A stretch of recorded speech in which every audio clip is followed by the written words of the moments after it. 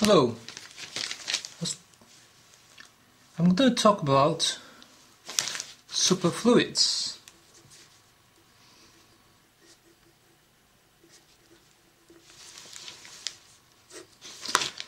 I'll start with the phase diagram of liquid helium-4.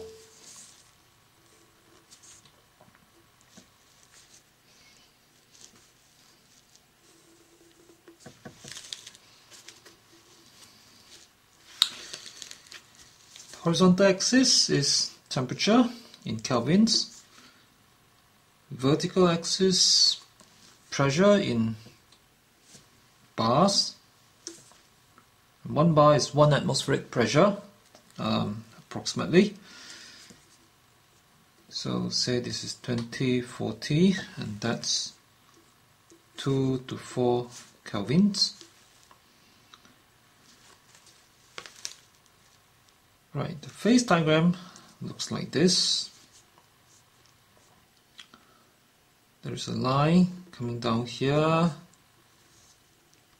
curve going up there, and a line going there. Right. This region, possibly the more familiar region, above 4 Kelvin and at low pressure, that's the gas phase of helium. So if you go all the way up to room temperature, that would be the helium gas at room temperature. Down here, below 4 Kelvin, liquid helium becomes helium gas becomes a liquid, and around here is the normal liquid. In a sense that it's not a superfluid, it has viscosity down here. Now below about 2 kelvins, it becomes superfluid. So that's superfluid helium. And at atmospheric pressure, which is around here, at about 1 bar or below,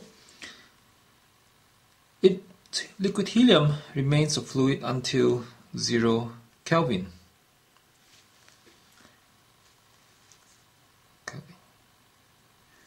But if very high pressure is applied, above 20 times atmospheric pressure, then liquid helium can turn into a solid.